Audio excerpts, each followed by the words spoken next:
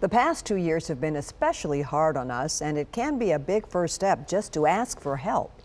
The question is, what if that help is hard to find?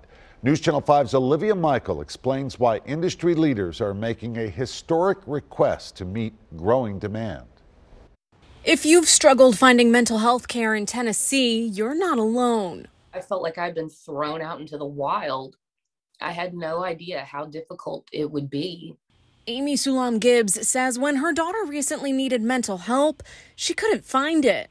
Every therapist said they could see her in, a couple months. And I'm like, she's drowning right now. I don't need you to throw a life preserver for her in a few weeks. I need somebody that's going to jump in with me and get her out of the pool.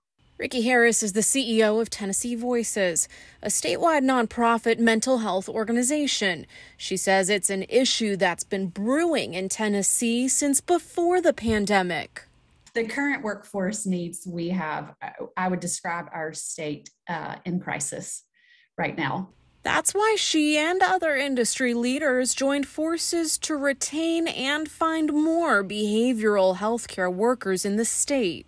It is truly a pleasure to appear before you today to present our budget request for state fiscal year 2023. To do so, they're asking the governor for $59 million.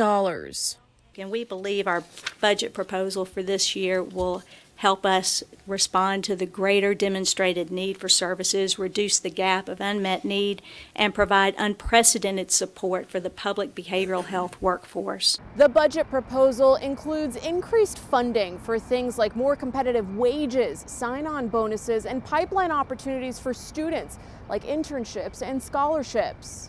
This should tell you what the data is saying. This is an indication of how serious our problems are in Tennessee right now around mental health and mental health care. Harris doesn't foresee the need for mental health professionals slowing down.